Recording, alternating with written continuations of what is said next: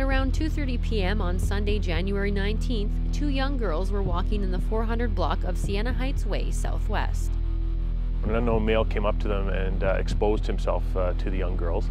The young girls immediately tried to distance themselves from this guy. They were able to see him go and get into a gray sedan and leave the area. The man is described in his 20s, approximately 5'9", with a medium build and medium skin tone. He has facial acne, short dark hair, and was wearing dark jeans at the time of the incident. The individual was very unique in description, so that was very helpful. Police have posted a composite sketch of the individual, and we're hoping that the public will be able to help us in any way. The young girls did the right thing. They ran away, told their parents, who then called police.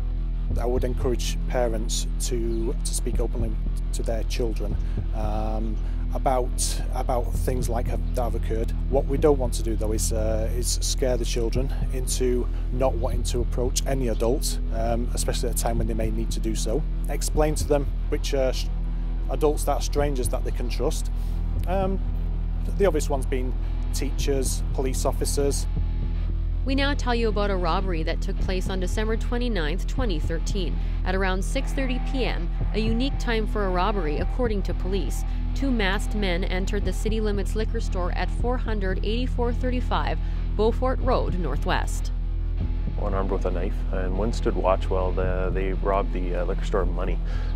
Both fled on foot. No vehicle was seen, but CCTV cameras did capture images of the suspects, and it's posted on Crime Stoppers. We're hoping that any information on these guys would be helpful. At this time, the only witness was the clerk in the store.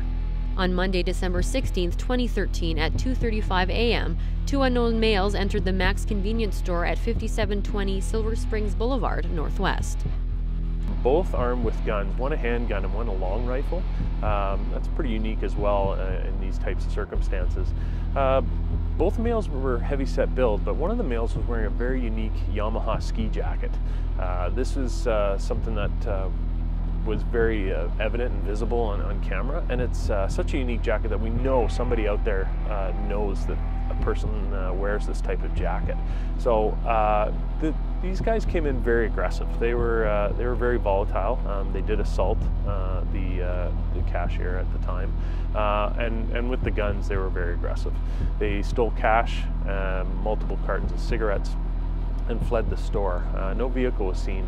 And remember, if you do witness a crime, be the best witness you can be. Now, Crime Stoppers could pay you a cash reward of up to $2,000 for information on these or any unsolved crimes, the recovery of stolen property, drugs, or the arrest of any wanted person. Your tips are anonymous and completely confidential. You can talk, type, or text your information in. For Go Calgary, I'm Lisa Wolansky.